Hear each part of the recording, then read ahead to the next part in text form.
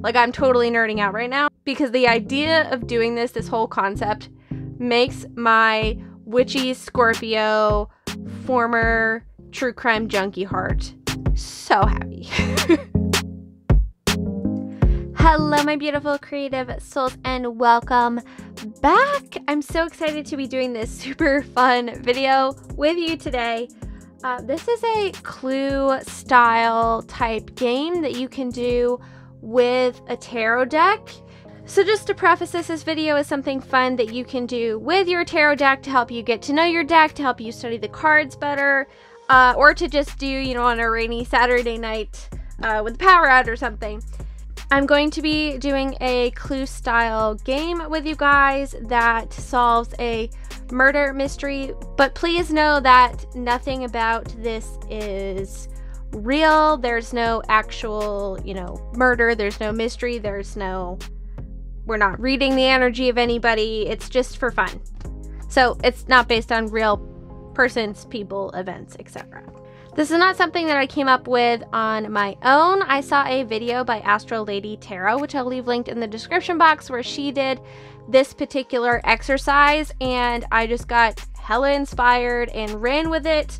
I've pulled out a ton of decks that I think would work for this. I have already thought about maybe a way that I could transform this exercise into some type of shadow work exercise. Like, I'm totally nerding out right now, so I hope that you also can appreciate this, because the idea of doing this whole concept makes my witchy Scorpio former true crime junkie heart so happy. So without further ado, let's just get into the video and how you play the game. Oh, one more note. I believe that the video I watched on this exercise, the lady said that it came from a particular book, which I have not read the book, but I will leave a link below because it's definitely now on my wish list. It's a book full of exercises, I guess, like this for getting to know your tarot deck better that don't have to do with divination or anything. So yeah, I'll leave all that stuff linked below for you. I have in front of me a couple decks I've pulled out that I thought would be fun to do this exercise with. I have a bunch more next to me. We'll go over all the decks at the end that I think it would be fun to do this with. But first, I just want to show you what the actual thing is. And for that, I'm going to be using the Haunted House Tarot. So how this works. The court cards are your suspects. The ace the aces represents the murder weapon, and then the major arcana represents your victim, and will also be how we solve the mystery. The rest of the minor arcana makes up the motives, the description of the motives. So first step is to separate all the court cards, all the major arcana, all of the aces, and all of the minors that don't include the aces. So I'm going to do that real quick.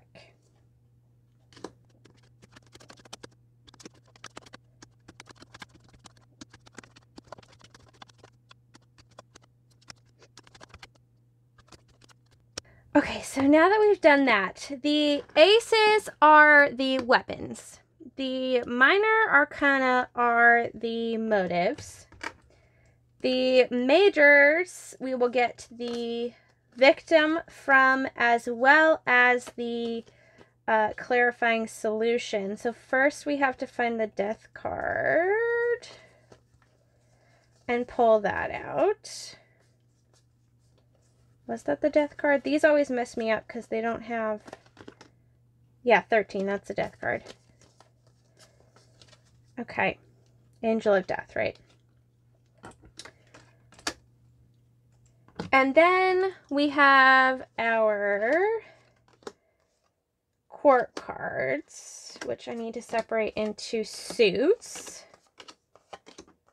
because the murder weapon determines your suspects.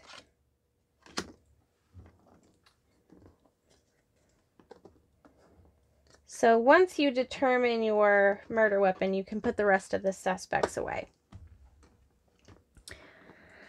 So I'm going to do a run through of how you're supposed to do this, and then I'm going to change it because that's who I am, and I like to do things my own way, and I think I can make it better.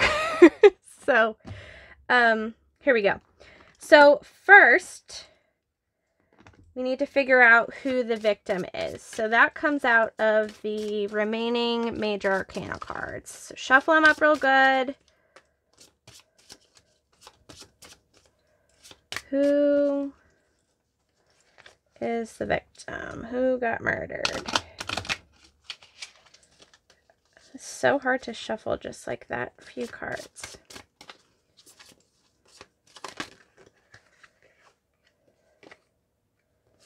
All right, this one flipped over in the middle, so we're going to go with this one. So the Chariot, so the Chauffeur. See, this is why I thought it would be fun to do this with, like, the Haunted House deck, this theme here, because here we have, like, an actual character. So the Chauffeur is the victim. All right, and then we have to pick the murder weapon. I'm feeling this one. I didn't put just aces in there. How did that happen? Okay, I'm missing the Ace of Cups. I don't know why. Sorting that was really hard for me. Okay, here we go. That's funny. I'm like, I'm feeling this one. It, like, wasn't even a card. Okay. So we have the Wands. So to my understanding, the Pentacles are supposed to be bludgeoned. The Knives are stabbed, the Cups are poisoned, and the Wands are shot, I believe is how that goes. So we have our Wands, so that means that our suspect pile is the Wand characters, because they were the ones who, you know, have access to the murder weapon.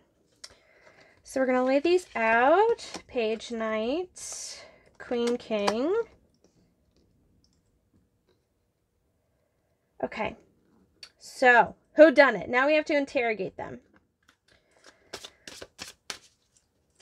So in order to find out what their motives are to try and solve the mystery, you lay down a minor arcana card from the ones that are left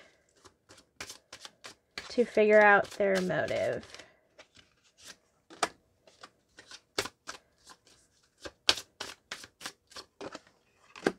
So I guess these would be like the clues.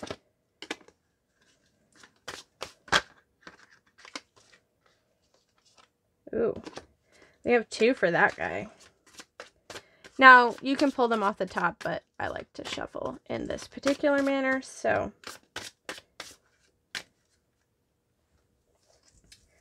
there we go. Okay, so the Page of Wands here, which is obviously like a little naive, you know, might have overstepped her particular skill set, but she's very eager and has something to prove. We have the 10 of Wands, so she feels overburdened, maybe a little burnt out. If she is the murderer, then I would assume she kind of got to like her threshold, you know, and just like snapped on the Chauffeur, and it really wasn't his fault, you know. It just, stuff happens.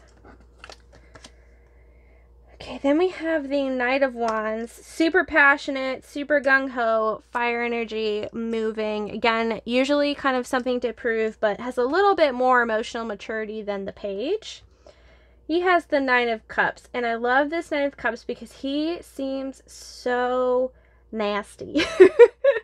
Like, the Nine of Cups is kind of a celebration of the culmination of everything that you've worked for, and just kind of celebrating your riches and how far you've come. And he just looks like a badass MF who just conquered the world, and he's having a drink, you know, while his henchmen bring bring the victim out to get put in a grave or something. That's the vibe I get from that. Okay, and then we have the Queen of Wands, who is like hot fire, totally in charge of everything, knows how to command a room, knows exactly what she wants, gets what she wants, goes after it. She's very like on point. First to cut you down. Kind of a little salty, but it comes from a place of just, you know, confidence and the air of security in herself. And for her, we have the Four of Swords. So something's been nagging at her and causing her to not get a lot of sleep. She may be a little bit sleep deprived, which, you know, can happen, can snap. And then for the King of Wands, I feel like maybe this is a dead giveaway. The King of Wands is like everybody's hero. He just like, he's so passionate. He's very sure of himself. He's super capable. He's like jack of all trades, super macho, like, again, hero save the world kind of thing. I mean, he's carrying this girl out of a burning house with a cigar in his mouth. I mean, how much more relaxed and, like, you know, can you get? And for this, we have the Nine of Pentacles with the Three of Cups. And the Three of Cups is generally a collaboration of sorts. And the Nine of Pentacles is, again, kind of that culmination of everything we worked for, but more in like a material sense. So I feel like he might be in cahoots with this Knight of Wands over here, who's just like celebrating all of his stuff, right? We have a lot of nines energy, which is just that, like, that powerful culmination of like all the resources coming together and just having your stuff together. So I think that these two guys were in cahoots, but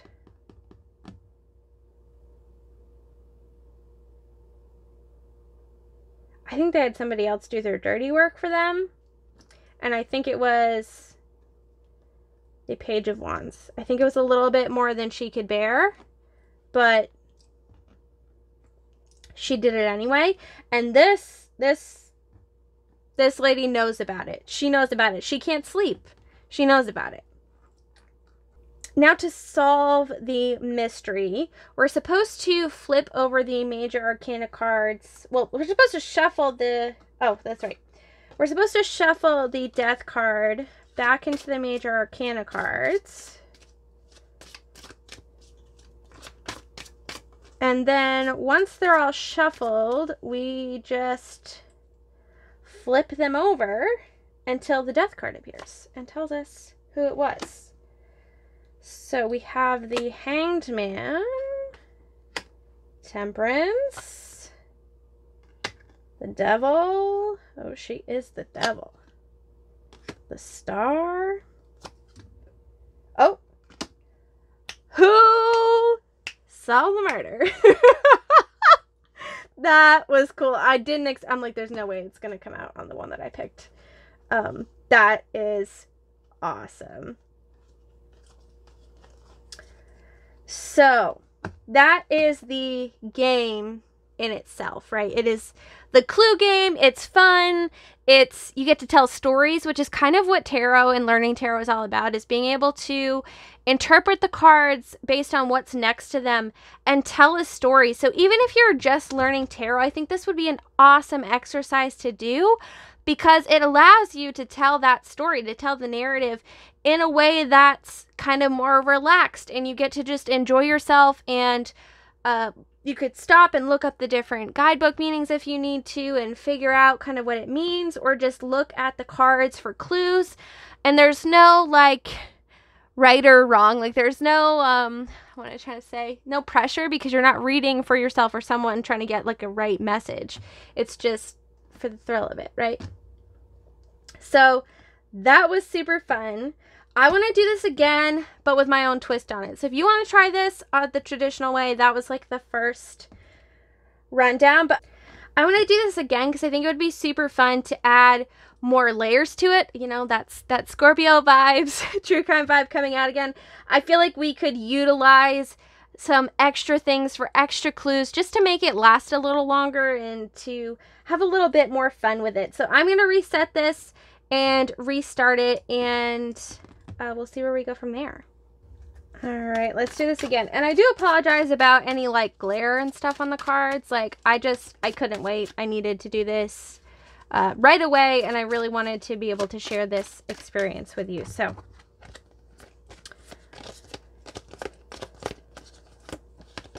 I also really love this probably because I have a bachelor's degree in psychology.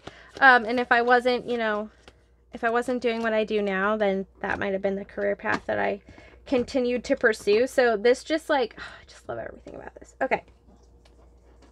Enough rambling. First, so we have our suspects, our pile of suspects. You're supposed to sort them out into, I guess, sort them out. I think it's a little annoying that you have to sort them out, but I suppose it makes it easier once you choose.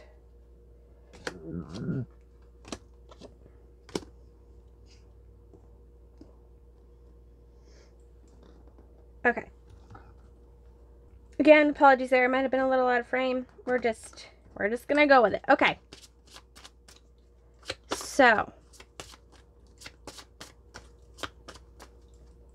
our mysterious haunted mansion dinner party. Who's the victim? The butler, who also happens to be the magician. The butler. Usually it's the butler who done it, you know? The butler who done it. Apparently this butler, he didn't stand a chance. All right, so how did our dear old butler kick the bucket? He was bludgeoned. Well, that's a thing.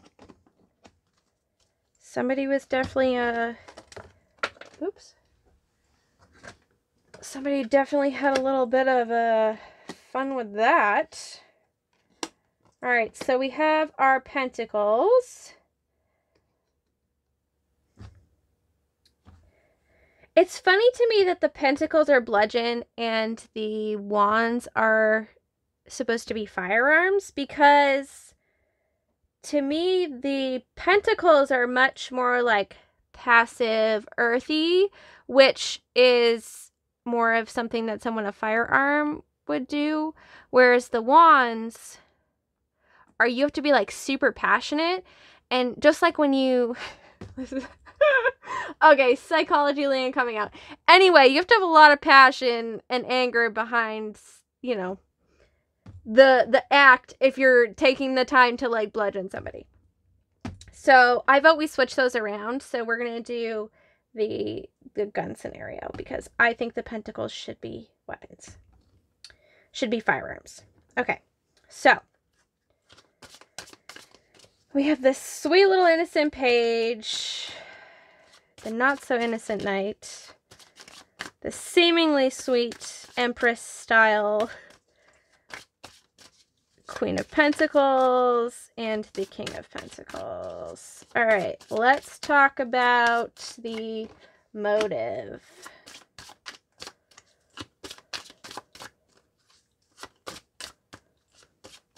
Okay, this is where I want to change it up a little bit. I think it would be fun to do like, where were they? What was the motive? And then what was their relationship to the victim? I think that would be super fun. So, where were they? Where was... So just this one fell out. Where was the page during the murder? And this is really fun, again, because it's the haunted house tarot. So, like, you get the actual scenes. So, looks like she was in the wine cellar, or the basement. The knight was out with his friends, or seemingly so his friends. That looks a little more sinister. Where was the queen during this? Ooh, she was in a conflict. And the king was coming to check it out. All right, so off the bat, based on where they were, the queen looks the most guilty because she was in the middle of a conflict of some sort. All right, so let's go back to the major arcana. What was the page's relationship with the victim like? The Fool. Upside down. So maybe this magician kind of bossed her around a little bit, saw her as a little bit of like a foolish character, super naive, you know, didn't really know much about stuff, and maybe just kind of treated her like a child. What was the knight's relationship to the butler? The World. Upside down. Again, I don't think, you know, he kind of let him out of his sight. He may not have trusted him a whole lot, and he might have thought that, you know, maybe he didn't belong. So maybe they're all upside down. Maybe our little butler here wasn't as nice as we thought he was. So, relationship to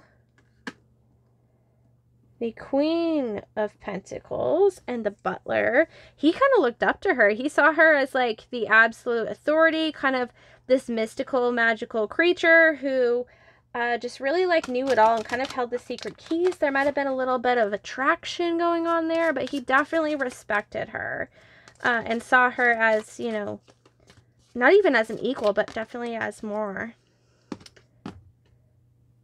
Yeah, the Empress card pops out as we're talking about that. Okay.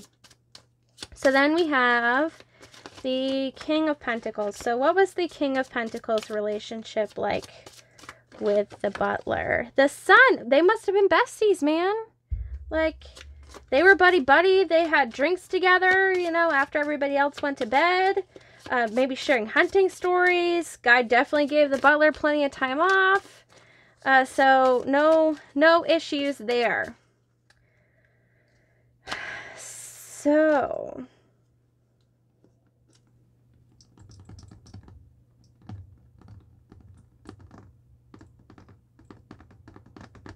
based on the evidence so far, I would say the king didn't do it because he obviously came down to check out whatever this altercation was that was happening during, you know, the time of the murder.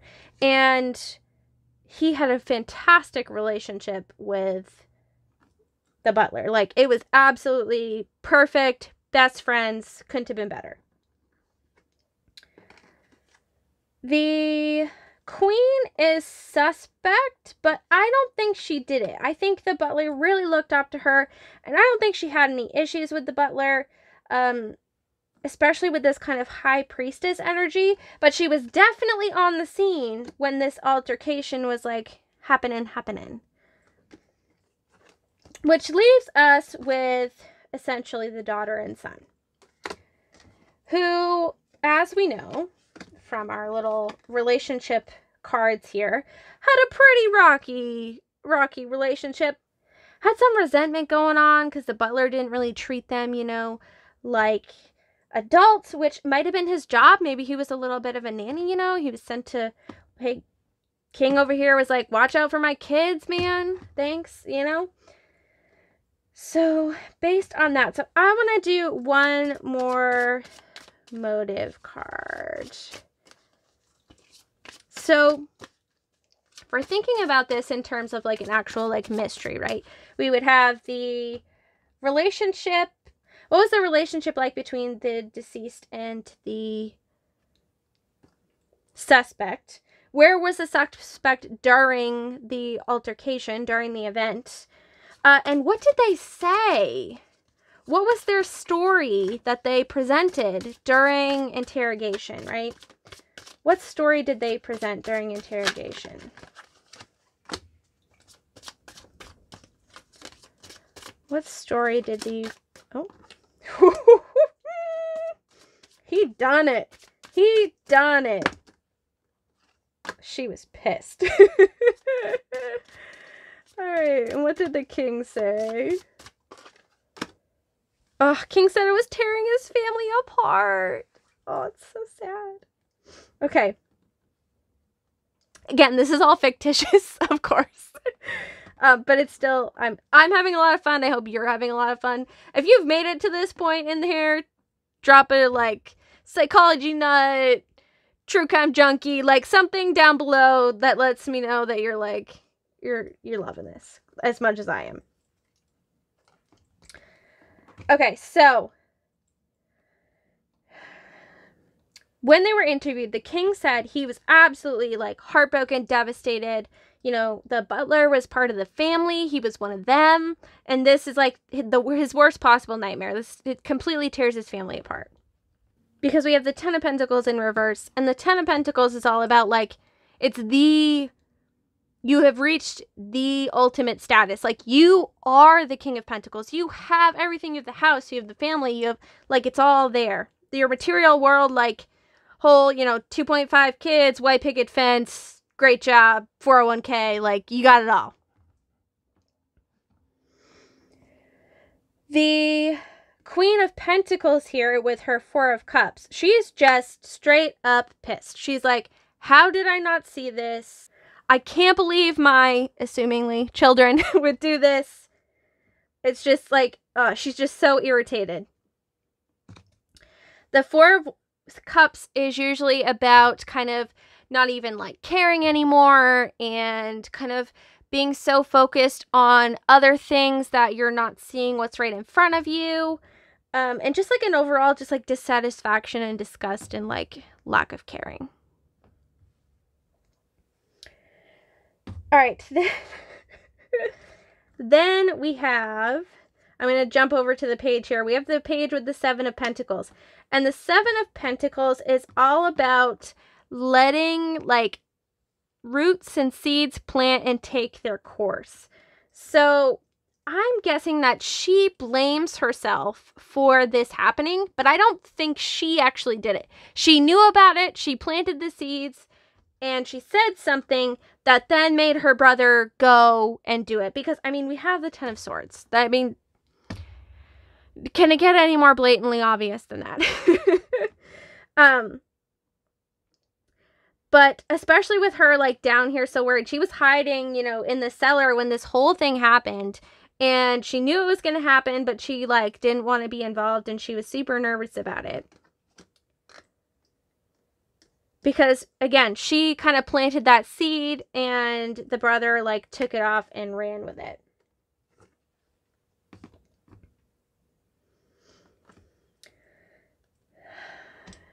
And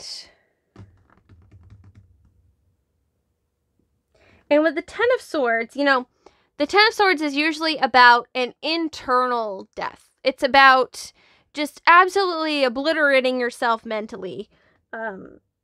Being taken over by anxiety and depression and things like that. Which is interesting because the wands would indicate that this was a crime of passion. But there's no passion here. It's just cold. It's calculated. It's ruthless, And I think why he did it was because of this world. I think he felt if he got rid of the butler that he would then have the keys to the kingdom. He could do whatever he wanted, right? Nobody was telling him what to do anymore. Nobody's tattling on him, keeping tabs on him, treating him like a child. He could be everything he wanted to be. All right, so now that we've solved it, I think the mother walked in on it and she was pissed. I think that's what this is. The Three of Pentacles. I think that the mother walked in while this was happening and was pissed. And the daughter was hiding again, like I said, in the basement or somewhere else and was like, I don't want to have anything to do with this. And he was kind of like, oh, poop, what have I done? She's like, well, too freaking late now, kid. So that's what I'm seeing here. Now let's see what the cards have to say about, who done it. So I'm going to shuffle this until I feel like it's good. I don't know if that's good.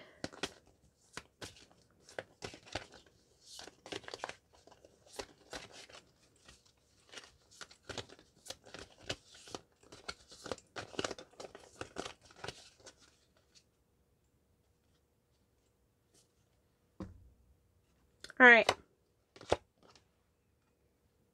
The Hermit. The Emperor. He pulled the trigger, man. I'm telling you. Wheel. The King.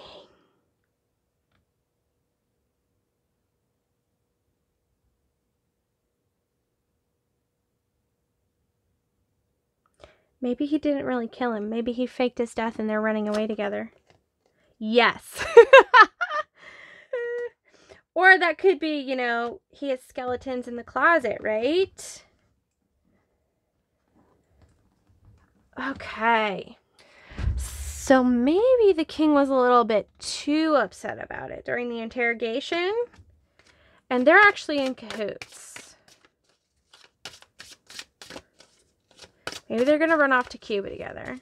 But they're secretly gay. Oh, yeah. They're starting a family. They're running away together. It was all part of his master plan. He faked death. They were in love. They worked really hard on it. They worked together. And this was like the unfolding of everything they had worked for. So not only were they best friends, but they were lovers. And I'm so happy for them. Leave all their bratty, their bratty family behind. Okay, see, that was fun, right? That was way more fun and exciting and time-consuming than the other way. So that is the, I believe it was called like the whodunit, but I don't know. Clue, murder mystery, true crime simulation, whatever, whatever you want to call it.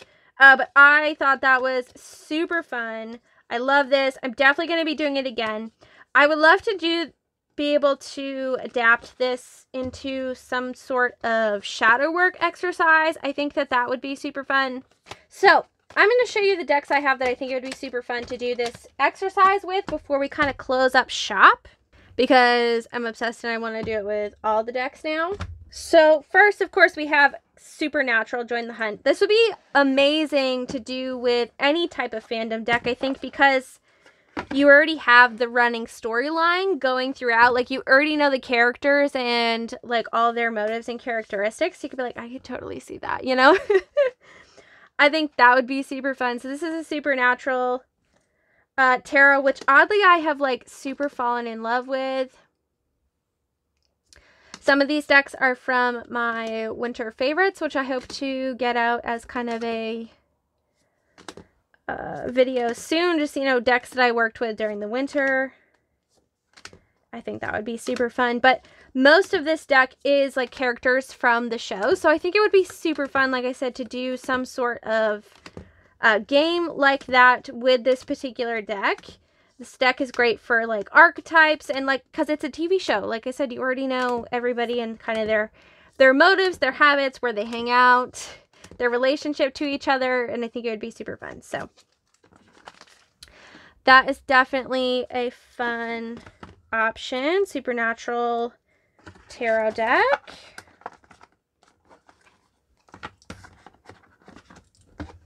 Or literally, like, any fandom deck. TV show deck. Next, of course, we have Tarot of the Vampires, because hello, spooky. A lot of these decks you'll see have kind of that, like, spooky murder mystery vibe to them, because isn't that the whole point, right? Love this. Ten of Swords right on top as we open the deck. So this, again, it has that, like, mystery vibe to it. There's lots of blood already in it. There's lots of passion and different, like she already has blood on her. Like, this would be a super fun deck to do it with.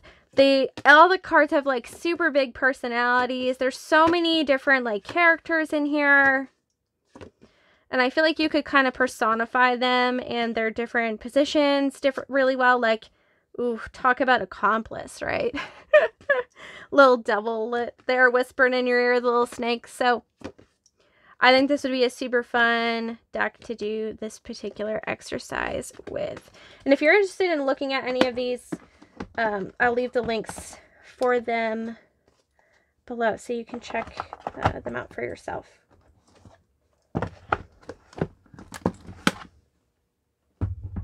Next is the Nicoletta Ciccoli Tarot. I thought this one would be super fun because it's kind of like twisted childhood fantasy. images to begin with, so that would make like a super fun story.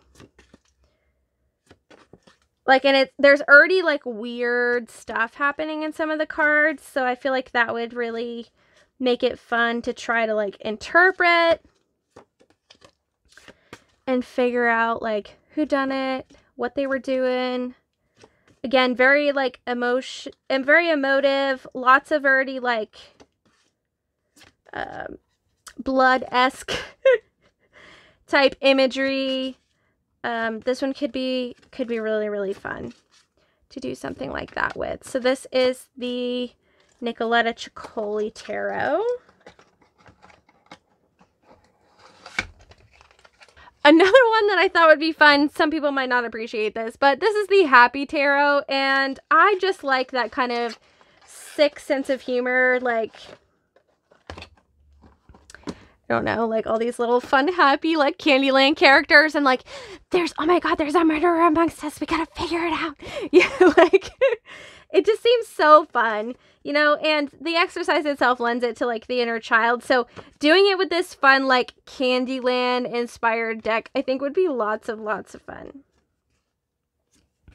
This is a deck that's like nothing else I own, as you'll see, like the other decks in this, that I picked for this are all like super dark themed, but I don't know, it's like that like playful, childlike, kind of disturbingly dark, odd sense of humor that I have,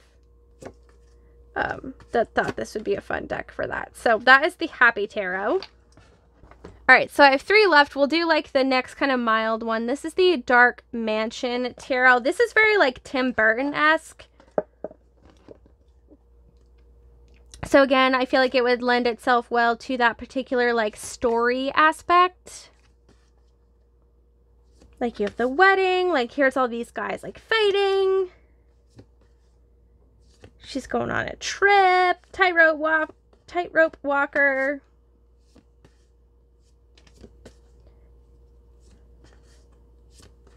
Like all the characters have a super fun personality. That fool, ugh, hate him. Not hate. Hate's a strong word, but he's definitely not my favorite. But look at the magician. Like, isn't he such a character?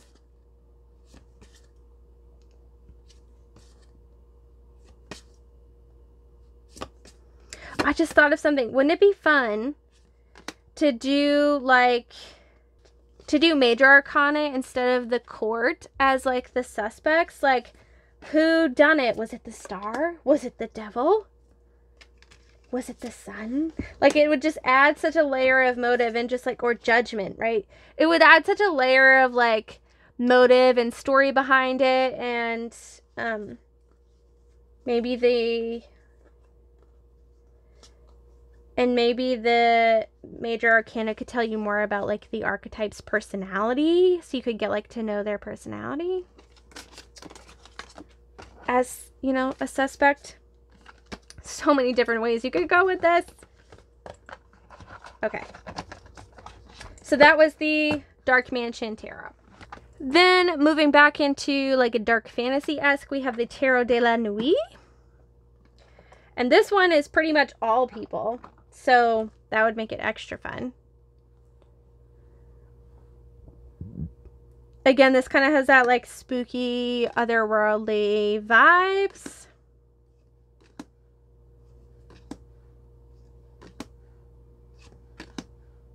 Very storytale-esque.